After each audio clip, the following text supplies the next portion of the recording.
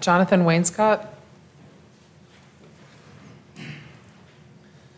Hey, my name is Jonathan Wainscott. I just want you to consider this. In Gatlinburg, you know, home of Dollywood, Pigeon Forge, Tennessee, and all that kind of stuff, the sort of Myrtle Beach of the mountains, do you know what those people do with their garbage and their, they don't have a recycling program. They just throw it all away.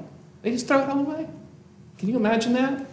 I can. It sounds awesome. And the reason that they do this is because they have a world-class landfill that separates out all of that stuff and generates a profit for them. Okay? And so here what we do is we charge everybody $4. It used to be $4 per pickup on the garbage. Now it's gone up to $4.25. And we don't charge anything for recycling. So from a consumer standpoint, it makes more sense for me to put more stuff into the green bucket rather than the blue bucket, because that's the one I'm paying for. I'm not gaining anything financially by using the recycling system. In fact, I sacrifice space in my kitchen with this little pile of coffee cans and this little pile of plastic stuff and this pile of paper stuff, and then I sacrifice more space in my driveway with the blue bin, but not anymore because I just got rid of the blue bin and I throw it all away. And when I do that, I feel this pang of, ooh, ow, I'm hurting Mother Earth and everything, but I tell myself, I'm not doing anything wrong. Your system is wrong.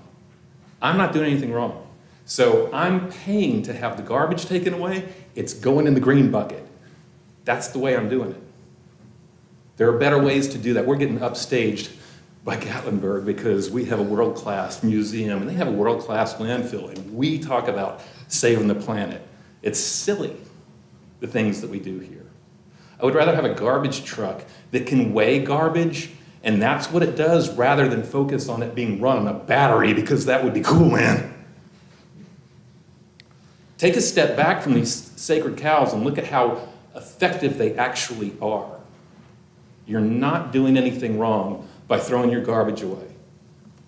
Put a piece of plastic in the coffee can and then step on it so you can't use it anymore, and it looks like garbage and it makes it easier to throw away. I do this all the time. I'm not doing anything wrong. Your system is wrong.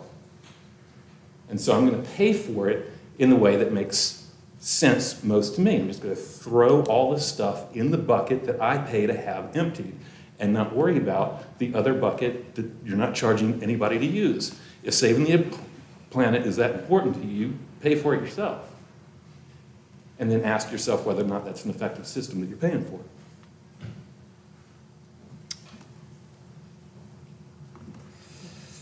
All right, thank you. I am kind of curious about this. I looked it up. Send me a link. Yeah, I think we'll have to We should have a whole presentation because we would have to talk to the county about this. Right, Since it's their and- I'm facility, just but- curious. I didn't know that was a thing. our data shows Look, that that's for perverse Dollywood. behavior, and that's not how people actually responded based on those price signals. I just didn't know there were landfills that sorted like that.